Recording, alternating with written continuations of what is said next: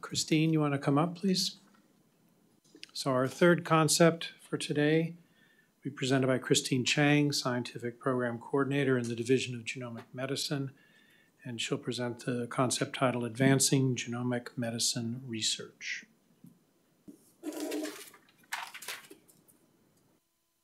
So good afternoon. My name is Christine Chang.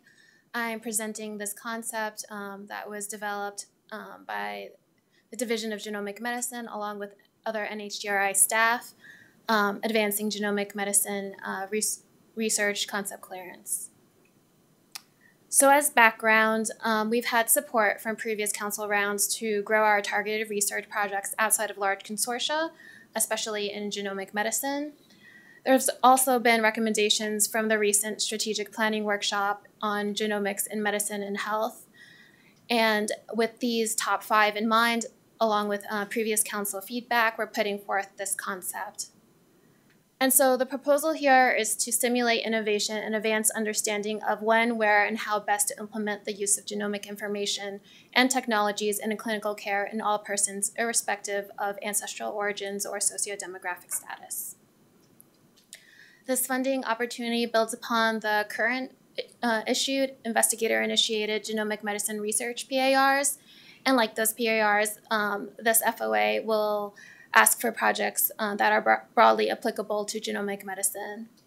What's different here is that it will use an RFA mechanism, and that will allow for more coordination with NHGR staff, mainly through our yearly grantee meeting to help enhance communication and disseminate findings to accelerate genomic medicine research progress. We're really hoping that the interactions that meeting attendees have will help really push the field of genomic medicine forward. And we'd also invite grantees from the parent parent R1s, as well as other grantees from relevant FOAs to participate in these meetings. Investigators new to the field of genomic medicine will be encouraged to apply, including those from a variety of disciplines. That could be genetic epidemiology, health equity and disparities, just to name a couple. We'd also encourage studies that encompass diversity, and diversity here would mean racial and ethnic minority populations, underserved populations, populations who experience poorer medical outcomes, and studies that take place outside major academic research settings. So in your concept document in the ECB, you have a list of examples that are categorized into 3 broad areas of genomic medicine. They are implementing genomic medicine, facilitating analysis of clinical genomic data, and improving clinical access to genomic data. Those examples are not exhaustive, but are just meant to give an idea of sort of the type of applications we could receive. If approved by council, we'll be releasing RFAs for the R1 and R21 mechanisms with alternating receipt dates starting this May. And given sufficient number of applications and the fundable scores, we anticipate spending about $4.9 million in new applications each year, up to 4 R1s and 4 R21s. We'd also invite other ICs to sign on for possible co-funding of relevant applications. And with that, I'm happy to take questions and feedback. I think we can start with Dr. Plan. Well, I'm certainly enthusiastic about some dedicated funding. I would say a May deadline is going to be pretty soon, particularly because the RFA does encourage new investigators who, may need a little bit more time. So if I could suggest you at least aim towards the end of that month, you might get more new investigator applications. I'm just trying to be realistic of the work involved. I think my main question, and this came up last week at our clinical sequencing meeting for the existing CSER consortium, is really trying to encourage investigators to think about sustainability and sustainability outside of the funding period. So For example, in education, there have been a number of interesting educational programs that have been funded over the years in cancer genetics. But once the grant's over, there's not a method for then really using it. So having the investigators think about how is what you're going to build lead to new knowledge or better implementation, and particularly how can that implementation occur in what we call real medicine, everyday medicine, somewhat similar to some of the pragmatic work that, Terry has championed in other sites, I think would be an important theme for this. Also, the issues of the type of testing and the cost of testing. Certainly part of whether the cost of testing would be incorporated into the budget will be important for investigators to think about, because if the testing is considered clinical, that may decrease the costs of the grant, but it may then diminish some of the diversity you're looking for.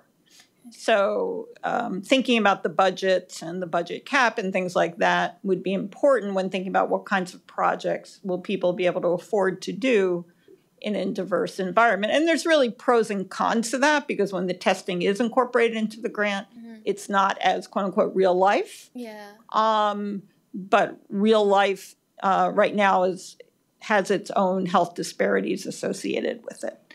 And then I would just echo my earlier statement about encouraging new investigators. Obviously, there are a number of investigators that have been funded up through different phases of eMERGE or CSER or the baby, the newborn sequencing projects, EnSite. And so just clarifying that you're encouraging new investigators, but what is the status for existing educators will just help kind of weed out a lot of questions you might get. Yeah. But I think that clearly really trying to understand how to do genomic medicine well, we're still really only whatever it is 8 years in or something, so we're nowhere near all the work that's gone on in the cardiovascular space just with regard to how to control cholesterol. And so I think there's still many important questions to answer. Thank you.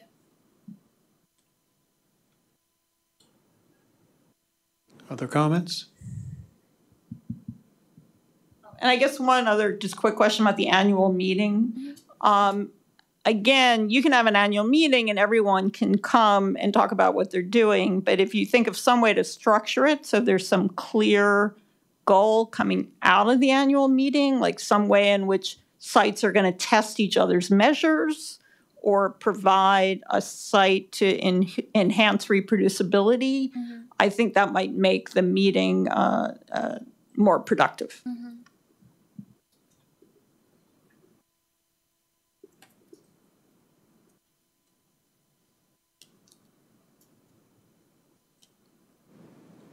If there are no other comments, can I get a motion to approve the concept? And a second?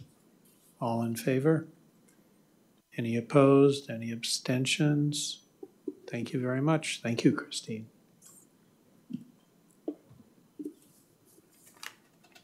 I think we will take a short bio break for 10 minutes or so. Let's try to be back in the room. Well, let's do 3:05. Give you a chance to network. My clock. We're in this time zone up here. I don't know about the back of the room.